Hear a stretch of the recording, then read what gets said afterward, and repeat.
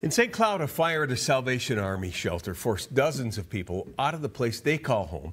The sprinkler system did its job, quickly putting out the flames, and nobody was seriously hurt. But it was that sprinkler system that caused most of the damage. Ben Henry tells us about the work ahead and how you can help. The sounds of the holiday season were met with the alarms of an emergency. Particularly sad to me, this was our family lounge. We had lots of toys and furniture. For the St. Cloud Salvation Army. As you can see, it's gone. So, Lieutenant Nathan North says much of their emergency shelter will need a full renovation following a fire Monday. North said he got the call at 4 a.m. It makes your heart sink.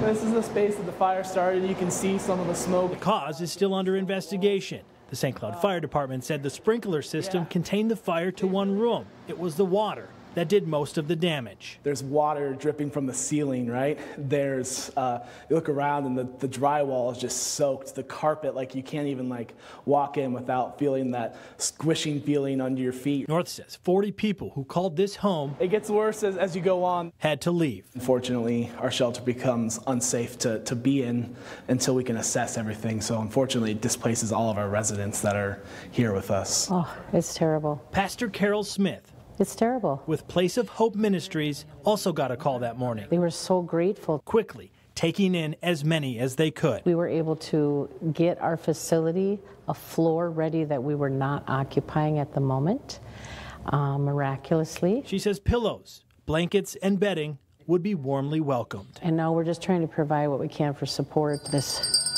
holiday season. Information on how to help Pastor Carol will be found on this story on KSTP.com.